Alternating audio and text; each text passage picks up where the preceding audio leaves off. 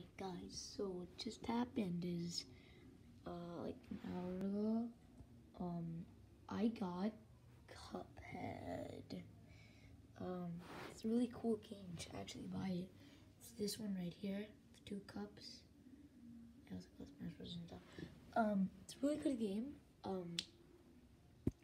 It's like in the style of a 1930s cartoon. It's really good. I love the game. You should.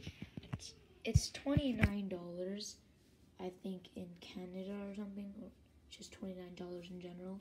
But I got it, except I cannot play it right now, cause see, it says hold on. It says you cannot play this software yet. Would you like to view more detailed information on the Nintendo eShop? Because it's a preloaded game, meaning it's not released.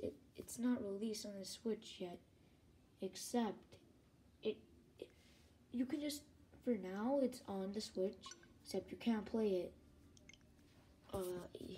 You can play it on April 18th, 2019. Like a few days. I mean, no, not a few days. Like over 14 days. Like after this. It's really a lot of days, but I'm gonna have to wait to play this. I have never played Cuphead.